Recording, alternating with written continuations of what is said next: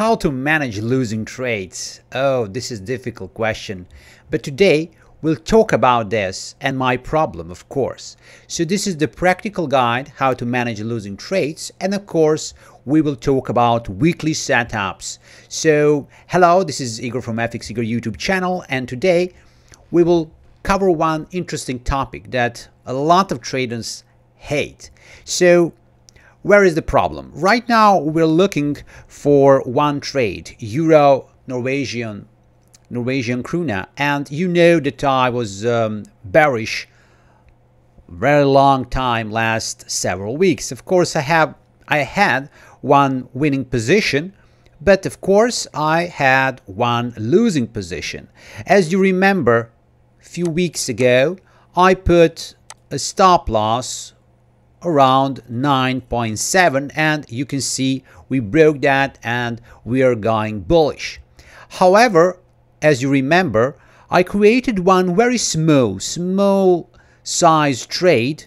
It's a long-term trade, and as you see, it was a 9.5 sell order around here. And as you remember, I wanted to achieve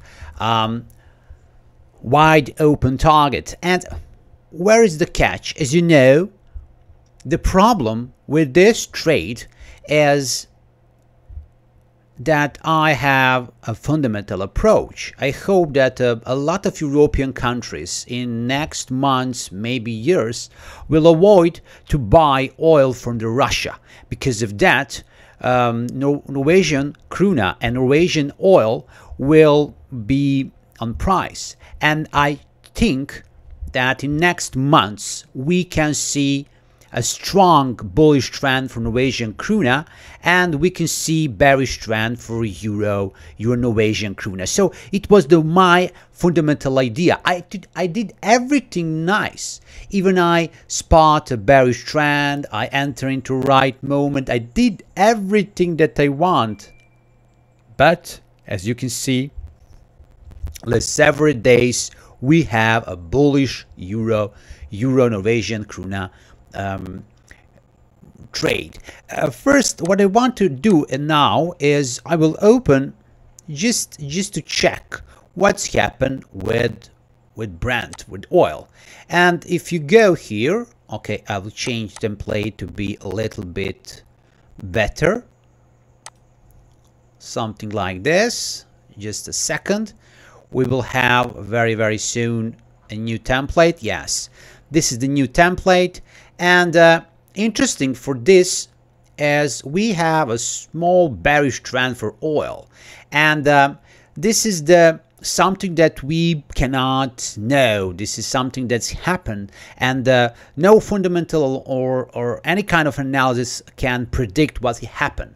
But what we know here is fundamental approach is that stop loss should be around 200 level. So what I did, I put stop loss around 10, and this is my plan. So I will keep my trade with stop loss 10. It was my original plan, and I will keep this and wait. So again, the question was what to do with losing trades. Very simple. If you put a tight stop loss, your trade will be closed, and close trade. Never double or create another trade, no against trend or something like that, nothing. If you previously had some open trade, you just need to calculate the stop loss, put that stop loss, put the target, and this is it. And if you have a longer term trade like this one, trade where you can lose a lot, if you have a lot of lots when you enter into trade, then you are in the trouble.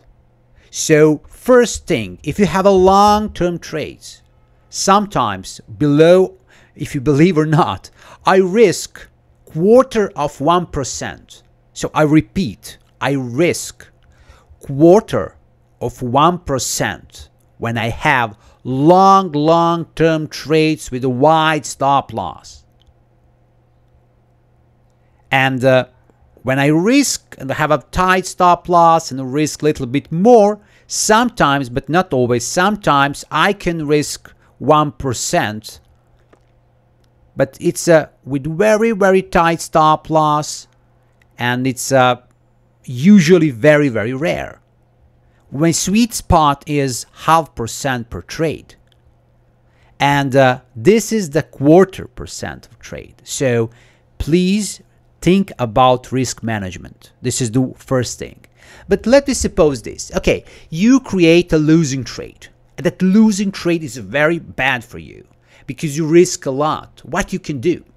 The first thing that maybe I do, if I have a fundamental approach and I'm sure that my fundamental approach is good and I believe in myself, maybe what I can do is I will close half of my trade. Yes, you can close half your trade, and then one half will be exist, and I will wait to touch a stop loss. Sometimes, if you have a volatile market and you have a multiple trades loss or something like that, please close the bad one. Why not? Close. Or wait to see what will be the daily close. Sometimes I wait daily close. If I see the daily close, I'm losing trade and we have a, for example, I create a sell order. I want to see bearish trend, everything is fine, then something crazy happen, and I see the daily close against me. Sometimes after daily close, I just close my trade and I sleep well because I do not risk a lot. So I know Joe Kruger, a famous trader, and his famous article on Daily FX, pillow test. So if you create a trade, put the stop loss, and you can sleep without any problem, just sleep and relax. Don't afraid about your trades. It's excellent pillow test, and that pillow test is a proof that you manage risk very well and there's no problem for you. So just sleep well. Don't be I can just say don't be afraid of your trades. If you believe in yourself, like me in this trade, no problem. But I just want to tell you one thing, but that can happen. Maybe, just maybe, this trade will be a losing trade. I will lose money on this trade, no problem. Because, as you remember, last several weeks, we have a strike of the positive, profitable trades. But you cannot have profitable trades all the time. So we have a 5-6 trades in a row profitable. You can check videos last several weeks, one by one, and you will see that all trades were profitable. Right now, we're looking the moment we have one trade is not profitable. And we just need to be relaxed, nothing more. So how to manage multiple losing trades or losing trade? Just put the calculated stop loss. Do not change, nothing change. Wait, the price touch that level, no problem. Sometimes, if you see the volatile market, you can close earlier. You're losing trades, no problem. Sometimes, if you're not sure, wait for daily close and then maybe you can close. And sometimes, if you risk too much, just close a half of trade and half can exist, and you can wait to see what will happen. So this is your options. So never enter again into trade, increase lot size, gamble, or something like that. Avoid that practice. So this is the first part. The second part, because this is the daily review, what I'm waiting for.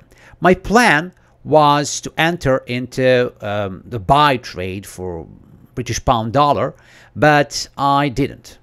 So I just missed, and I don't want to enter because it's a strong bearish trend, and you can see for British pound dollar, and in the same time we can see the bearish trend for euro dollar. And the basic question, why is that? Because a strong dollar makes this happen. So what can be your plan? So I will not trade sell orders this week. This week we have forex calendar. If you go to our website, forex.nrs, keep it simple, you will find this calendar. And this calendar, forex economic calendar, you have all dates and important events. If you just go and pick, for example, pick only dollar, just to find it, only dollar, yes. And if you go here and choose only medium and high, you will see one important event that we will see. You see, it's a medium impact, but please think about this. Core personal consumption expenditure is a very important. It's a very important economic news right now this year. Why? Because it's correlated with inflation. We can see maybe a bad report. Increased inflation. It's not good. And that maybe, I don't know what will happen, maybe can trick and turn market, and we can see maybe weak dollar, and then euro dollar, British pound dollar will go up. My plan for this week is to wait the news, and maybe, I'm not sure, we'll see what will be results and how market will react. I will enter British pound dollar buy trade I will create to see if we have a bad report for US dollar. So this is the plan for this week. This week I'm pretty flat on a lot of trades. I have a one losing trade. I will keep that losing trades up to 10. It's a euro dollar Norwegian krona, and this is the setup for this week. I repeat again, this channel is not investment decision channel, and I will not advise you for every trades. But in this video and other videos, I'm share my thoughts and everything related to trading. So please, you can visit our website. We have a lot of interesting articles. You can learn a lot about trading and everything. And you can visit this forex calendar. You can search on our search part of our homepage, and of course you can read a lot about cryptos, about currencies, about everything. Of course, I do not recommend to trade a cryptos a lot because it's a volatile market and you don't have a fundamental analysis like here when you trade real currencies. But it's always up to your decision and your thoughts. I'm open-minded because all these years I met various traders. Some are short-time, some are very short-time traders, some swing traders, some long-term traders. So there is a lot of strategies, and a lot of people master that strategies and very good in that. So I need to admit that there is a lot of strategies, a lot of assets that you can trade, and I respect any your decision in any your trading decision.